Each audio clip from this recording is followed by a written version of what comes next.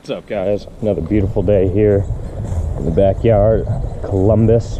Today we are working on the boat. There she is over there. Got her backed into the shop. So we're gonna pull the motor on this thing and get the flywheel replaced on it so it matches up with our new starter. Got a flywheel, got like 10 teeth that are ground off this thing. So get in here. So we're gonna start with getting the out drive off, and then we're going to get this thing pulled. Little Chevy 305. Let's get to it.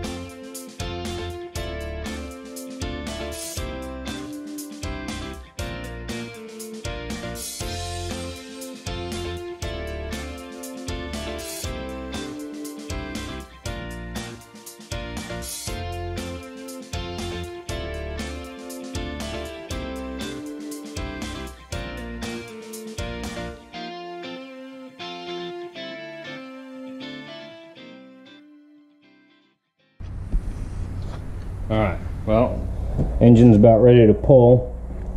We're going to use the trusses right here, put a lift on that, and we're going to hoist it out of here. See if this works.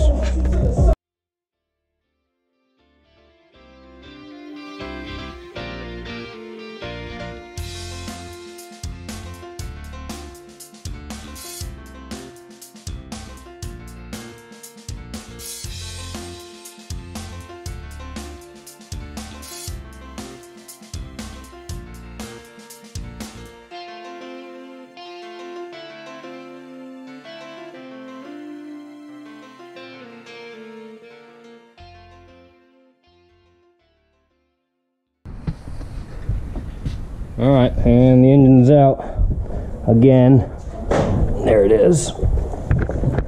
Had a couple little issues with our chain getting stuck up there. It was a little sketchy at the top, but got the 305 out. We're gonna pull the bell housing apart, get that fixed. And when we were backing the truck up, one of the brake lines broke on the truck. I swear, if stuff didn't break, then we wouldn't have anything to do.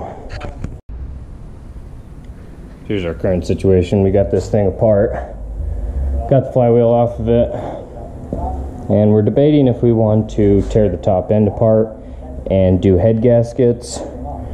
When we unwinterize this thing, and drain the oil, there's like a gallon of water that came out of the oil pan, and we're not too sure. It ran great. We didn't have any issues like, you know, with it smoking or anything. But then again, it's out driving water. I don't know if boats smoke. I don't know. We did do a compression test, and they were all within about 20% of each other. So, I mean, that was decent. Made about 120 PSI was the most, which I guess is all right for an old clapped out 305. So, debating if we want to pull the heads off, and then I'd like to put an intake manifold on it and get rid of this cast iron junk, put a 4-barrel carb on it. Yeah, but so our issue is with the flywheel. We got this thing out, and this was our fault, but that's what had happened, and that is because apparently on these old Chevys you have to shim the starter. Yeah, haha, joke's on me. I guess I didn't know that, because you don't have to do that kind of ghetto rigging on, you know, pristine Japanese engineering here. So, but on this old American junk here, we have to shim the starter. So we did check the starter. Starter's still good. Bendix is fine. This is brand new, so that's a good thing. We're just going to get a flywheel. That should fix most of our issues, but I'd like to tear the top end of this thing apart and get it good here. Like, we even got a Look at that, we even got a freeze plug that's starting to corrode. You know what? I bet that's how the water, look at that. I bet that's how the water got in this thing. Huh. Yeah. That might be our issue right there. We might have to put a freeze plug in this. That's not too bad. This thing needs a paint job desperately.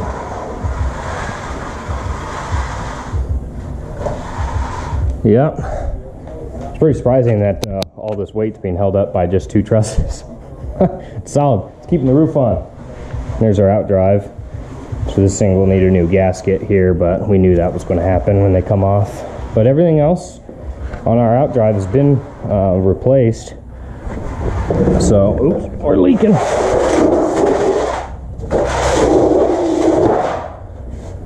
So we put a new gimbal in it, and then we put new exhaust bellows, and there's bellows in here. We put a new exhaust bellow on, this bellow in here, and the speed cable, speedometer bellow, and then we put new trim sensors on, so we got to wire those up. I think that's about it that we did on the back of this thing. So need some carpet. We're going to put another bilge pump in it, just for safety's sake and redundancy. So let's keep moving. All right, so we're going to pull this thing apart. We already got the risers off. It's only 4 bolts. We're going to pull the front dressing apart. Then we got an engine stand on the way, and we'll get the heads off. We'll see how it is.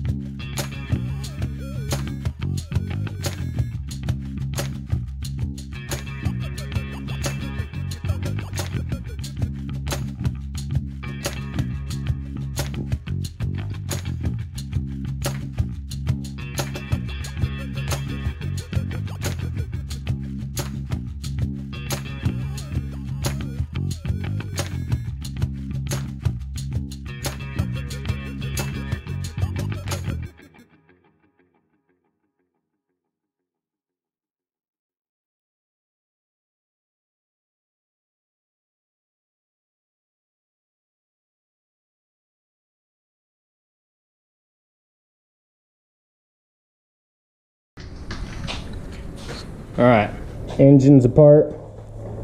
Got the heads off. This is about as far as we're going to take it down. The cylinders look pretty good. The pistons are nice. This thing's been rebuilt. I don't know when. As far as like, I don't see any cracks. Something happened. There's a tag on it. Aaron's Automotive Products. This was rebuilt sometime, but the pistons actually look really nice. So we're gonna that's pretty. We're gonna keep this. Bright's over here working on the cylinder heads. Oh, that was probably the one that had the most water in it. Yeah. Custom. Yeah, we're just gonna clean that up and send it. It's a boat. All right, we're over here at our buddy Bright's shop. Look at this thing. This thing's sick. Mike's over here cleaning up the cylinder heads for the boat. Little parts washer. That shop's nice. Got the C-Class in here. Alright, I feel like we got pretty far today. What do you think? Yep. So we got the long block here. All torn apart. Everything actually looks pretty good in this thing. So there was one freeze plug that was rusted away back here.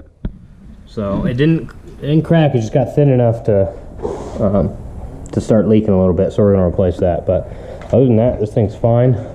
We got our cylinder heads cleaned up, took them to Bright's shop. They look a whole lot better. So obviously this thing's gonna get a fresh coat of paint, but be good to go. So gasket set in a couple days, and then I think we're gonna put an intake manifold on it because this is junk right here, and then all of our parts. We're gonna put this thing back together. We need it running. All right, and some parts have arrived. What do we got here? Ooh, pretty. Look at that. Nice. That'll help. Nice, look at that. That Jeg special. That'll definitely. Yeah, sweet. That'll work. Then we got a top end gasket set, thread sealer, Loctite. And there's our block again. There's the cylinder heads. And if you paid attention, you may just peek the color. Let's get to work. Put this thing together. About ready to go here. We got our cylinder heads cleaned up. We just took a paint stick and some sandpaper and kind of cleaned them up a bit. They were absolutely terrible, but this engine did run. See, this thing's got a bunch of wear marks. These cylinder heads are old, but it's a Chevy. And if anybody tells you that you can't use a paint stick and some sandpaper, They're wrong. they're wrong. They don't know what they're talking about. It's an old Chevy. It'll be just fine. It ran before. So we're gonna put some gasket, some of that secret sauce on here. This is what you want when your heads look like that. So we're gonna get these coated, and we're gonna get the heads on this thing. So we're getting ready to put the heads on. We're gonna give these gaskets a nice little coat of spray here. So really, we just want to give it a nice kind of even coat here. See, it's going to be flying around all over the place. Give these gaskets as much of a chance to seal as we can.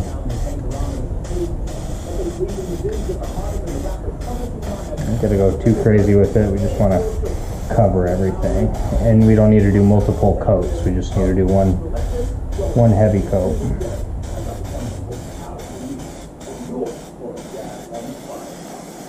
On both sides.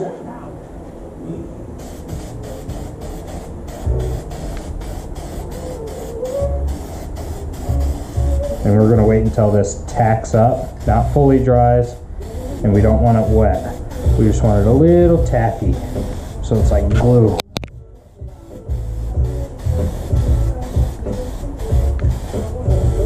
It's kind of tacked up a bit. We're going to gently set this on the block.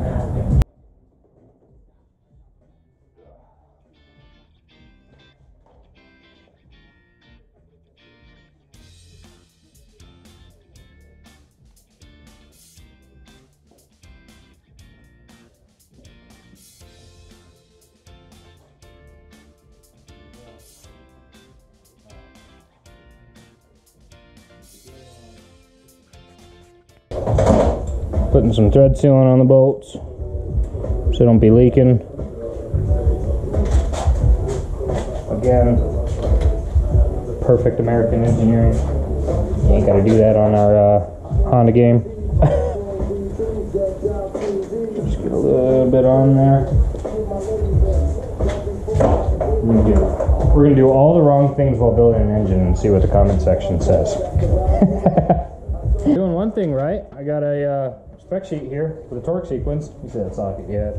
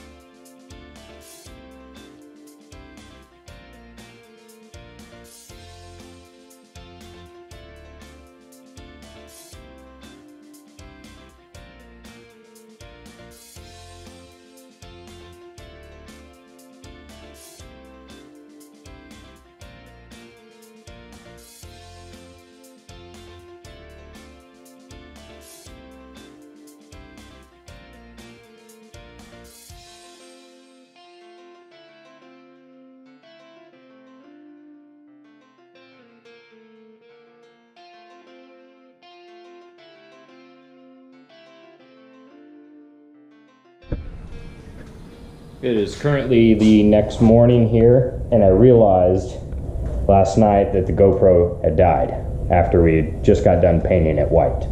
So without any further ado, this is how it came out. Bang, look at that. Something a little different. So I still got to repaint the oil pan and then the crank pulley, which I'm going to work on this morning. But I think the color is kind of neat. I think this thing's going to be really cool in the boat. I was able to find a ring gear for the flywheel. So this is the trash one. I was able to find a new one. So we're going to get that pressed onto the flywheel there. So yeah, let's finish up the paint work on this thing, and then we're going to paint. This is our framework. This sits around the engine. Right, the engine sits right here. And then these are like nooks and the hydraulic pumps back over there and the batteries over there. So I want to get this painted white as well, and today's goal is to get the rest of this engine put back together and get it ready to drop in. So hopefully our goal and deadline is to be on the lake by Sunday, and it is currently Wednesday, so let's see what we can do.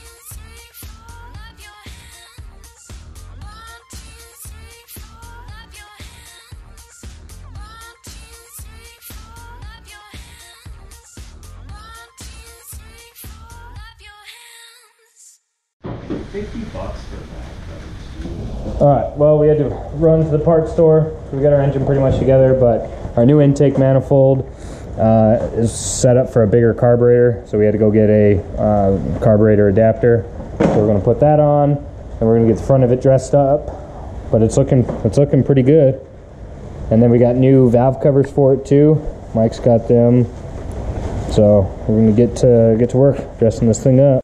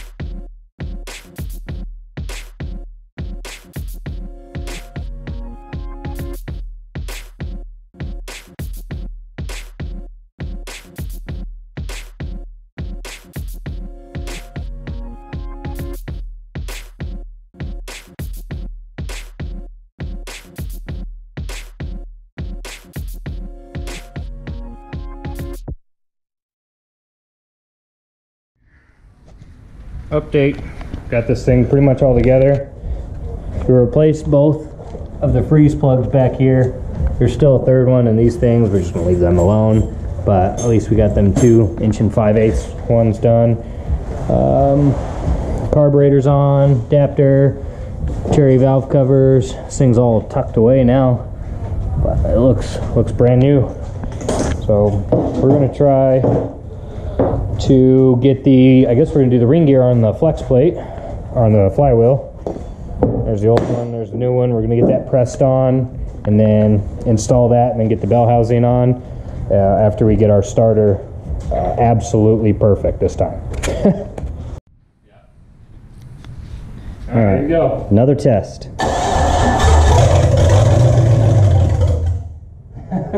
Well, it runs. Yeah, it's good tomorrow.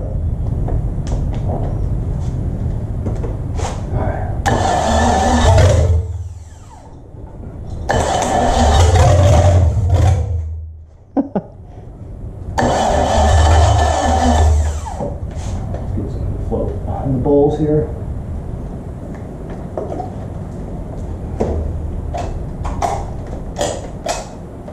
It's not sketchy.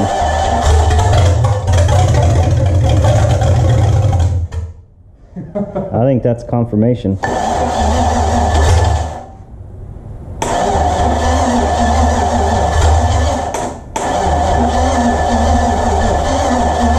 Probably needs more gas. I want it to idle.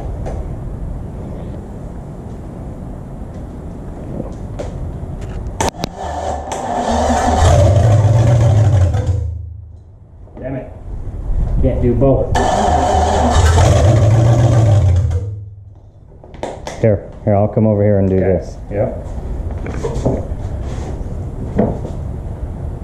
All right, you ready? Yep. Do it.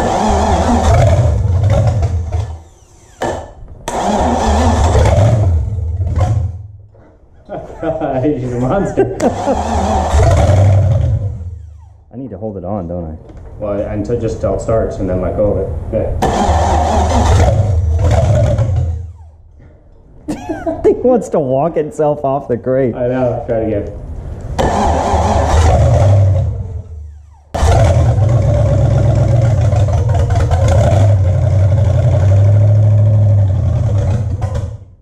Good enough. All right. She runs. Hold on, one more.